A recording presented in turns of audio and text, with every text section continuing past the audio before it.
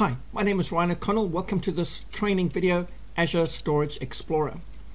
We're going to discuss what is Azure Storage Explorer, what is Azure Storage on a whole.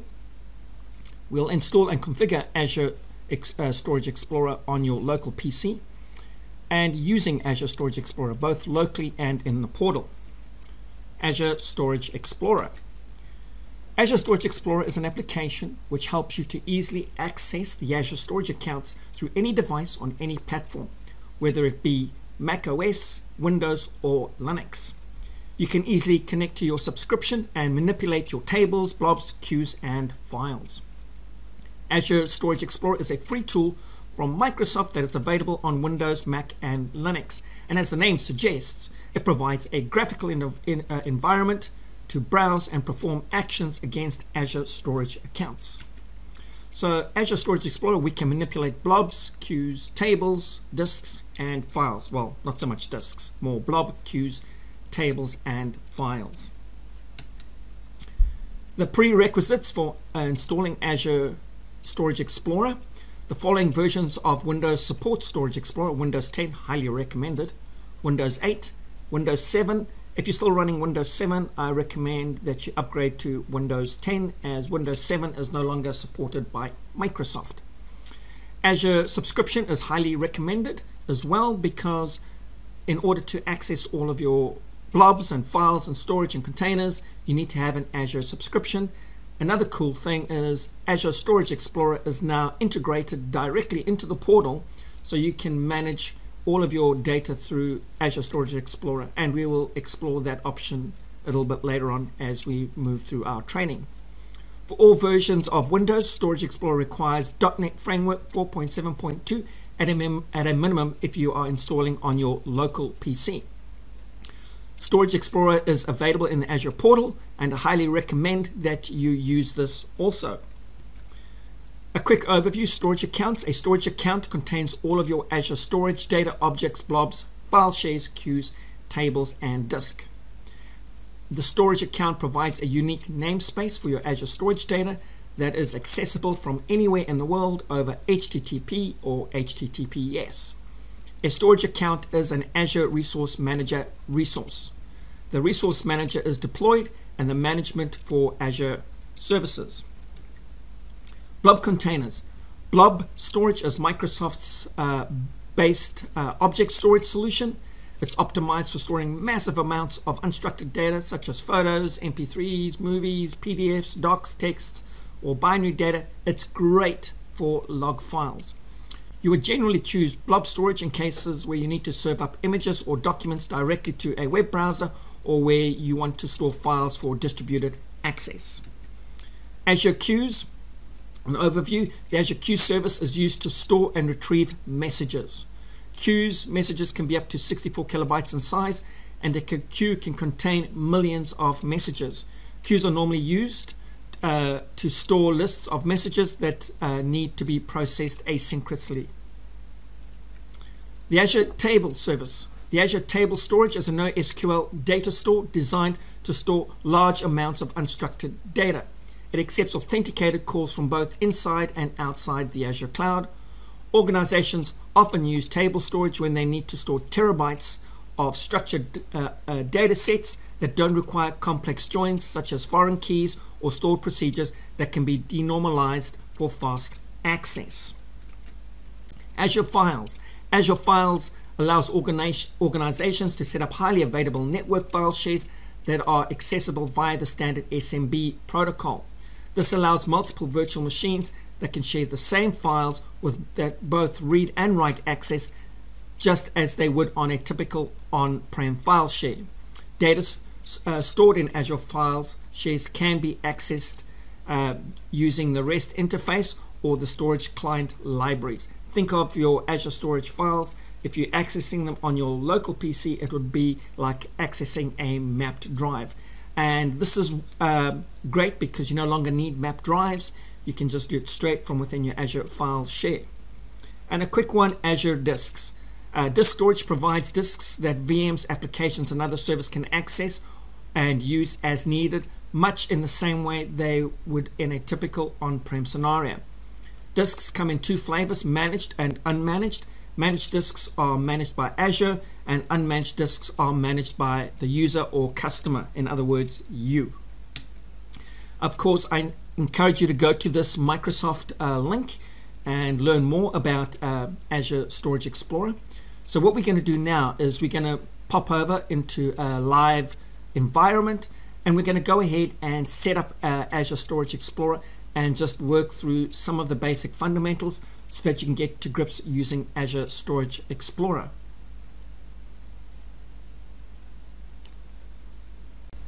Hi, as you can see, I've logged into the portal and I've navigated to resource groups. If you don't see resource groups, just go to the top here and type in RES and select resource groups from there. I'm going to go ahead and create a new resource group, and you're probably saying to yourself, well, why do we need a resource group? Well, we need a resource group in order to put our storage account in there, and then we need to create a storage account, because without a storage account we can't use Azure Storage Explorer. So let's go ahead and create that new resource group quickly. I'm going to go ahead and paste the name in. I already have Azure Storage Resource Group, and I'm going to go next. I'm not worried about tagging, and I'm going to click review and create. This is going to go away and do a validation for us, and click the create button, and this is going to go ahead and create that resource group for us. So we'll just give it a second. As you can see, that resource group has successfully created, and we can see from the bell icon here we can dismiss that notification. And of course we can scroll down now to storage accounts. If you don't see storage accounts, again to the top, just type in STOR and select storage accounts from there, and we'll go ahead and create a storage account from here. And let's and I've got a storage account, so a name that I have already, so I'm just going to copy this from Notepad. And make sure you select the right resource group. There's our resource group that we created. So I'm going to go ahead and give my storage account name called Storage Explorer Demo 1. I'm going to leave it in the East US. And for the storage, I'm going to scroll down and select local redundant storage because it's cheaper. Obviously, you would need to decide what storage you want to use, but because this is a lab, I'm not too stressed. Click the next button. We want to accept the defaults. I just want to mention under the minimum TLS version, we have version 1.2. And if you notice, we've got version 1 and version 1.1. I think these are for backwards compatibilities. I would not use that. Always try to use the latest version. And obviously, we want to use a hot tier for our storage. I'm going to go ahead and click next. As you can see, we can enable large file shares. We can enable queues. So I'm not too stressed about that at the moment. We just want to learn how to install and set up Storage Explorer and do maybe upload a JPEG and just see how it works. I'll go ahead and go networking. I will accept the default for networking for Microsoft routing for all the public endpoints. Now under data protection, in a real world environment, you would want to have soft deletes enabled. What soft deletes do is they protect your data. If somebody accidentally deletes your data, you can recover it. But not only that, soft delete will also help prevent deletion of your storage account. So if you've got a storage account that you're no longer using and you're trying to delete it, make sure soft deletes is disabled. Then you'll be able to delete your account. If you don't, trust me, you're going to get errors and you'll be sitting there pulling your hair out. So for this lab, I'm going to turn this off because you obviously want to delete the storage account at the end of the day. We're not worried about versioning or tracking. So I'm going to go next. I'm going to go next, and I'm going to wait for this validation to complete, and then I'm going to click create. And this is going to go away and create that storage account for us. So while that storage account is being created, I just want to show you here. The next thing we want to do is you want to actually move over to the Microsoft website. Do a Google search for Storage Explorer, and we want to go ahead and download Storage Explorer because we want to install Storage Explorer on our local desktop, and we want to use that tool to connect to our Azure portal and use Storage Explorer that way. If you're using Windows, you can just download it now, but if you're using Mac OS or Linux, you can select which operating system you want. In my case, it's Windows, and you would click download, and this would go ahead and download Storage Explorer, a little exe file, and I've saved mine to the desktop. So I'll just let that download, and we can go ahead and connect. So once Storage Explorer has connected, you will see over here that you get a notification that everything's all perfect, you've got no problems. So we want to go to our storage account, and we want to click on our storage account, and then we want to go to access keys, and we actually want to see what our access keys, and by default our access keys are hidden, so we want to say show access keys, and this is the key that we want because we want to connect using a connection string. So I'm going to go ahead and copy this, and I'm just going to pop that into Notepad because we'll need that shortly. So what I'm going to do now is I'm going to just close this down, and I'm just going to fire up Storage Explorer on my machine that's opened up on a second console. I'm going to go and click Run. Click Install for everyone, and as you can see, there's the basic install. I'm going to accept the agreement. Obviously we don't read the license terms because most of us don't. So I'm going to go ahead and click Install and go next, next, and this is going to go away and install Storage Explorer on our physical Windows 10 PC. That's got nothing to do with the Azure portal. It's not a virtual machine. This is my actual machine at home. So we'll just wait for a minute or two while this installs. It won't take long. It's very, very quick to install. And as you can see, it didn't take long. Storage Explorer has completed its installation. I'm going to click Finish, and this is going to fire up Storage Explorer, and we're going to actually now go through and use Storage Explorer. So I'm going to go ahead and say Connect, and I'm going to connect to that storage account itself. So I'm going to go ahead and click Connect. I'm going to use a connection string. Remember, we copied that connection string, and this is why we will need it. So I'm going to go Next. I'm going to call this one AZ Storage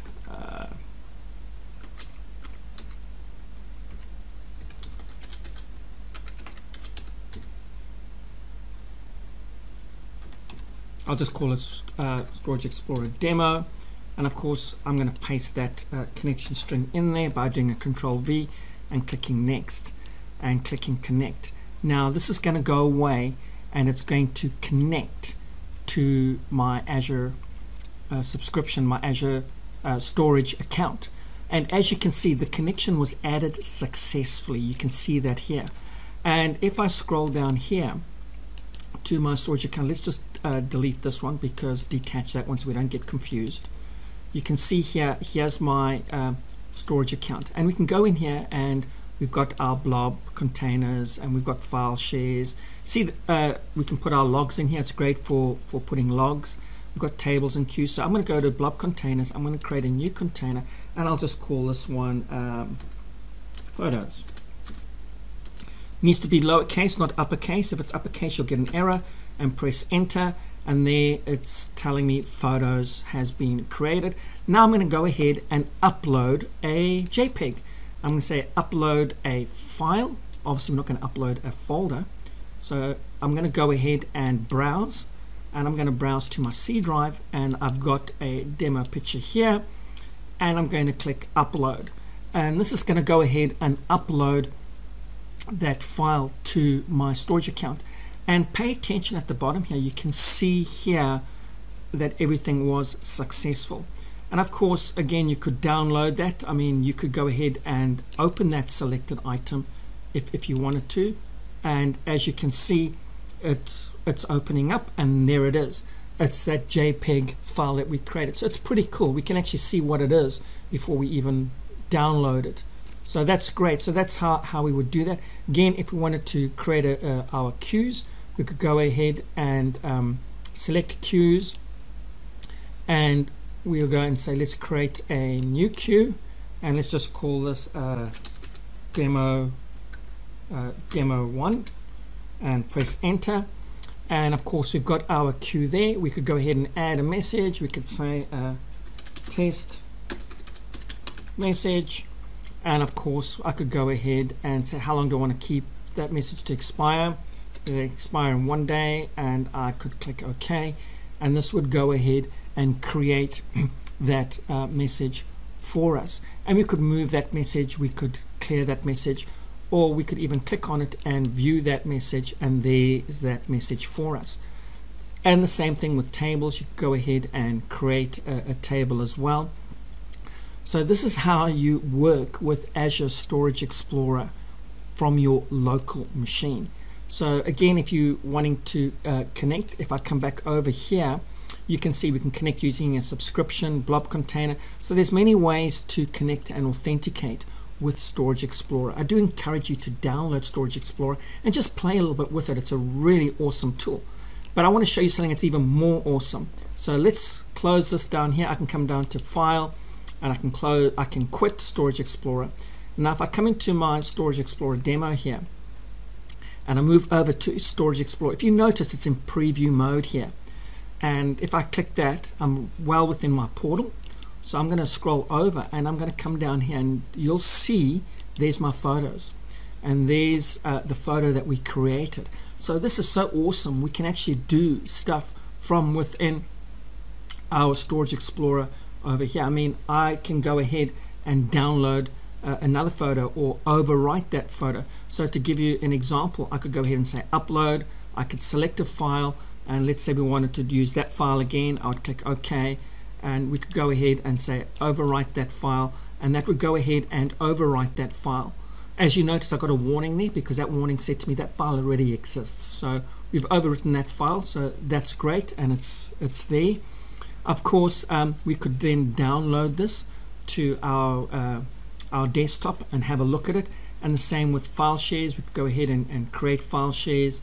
We go ahead and look at our queues as well. There's our demo queue, and of course we could go ahead and add another message here, and I call this test 1 2 3 4, and I can say let's go ahead and close that down. Obviously you can see there it's encoding it into base 64, and I could click OK, and it's added that message there. So this is just, like I say, a high level overview of working with Storage Explorer.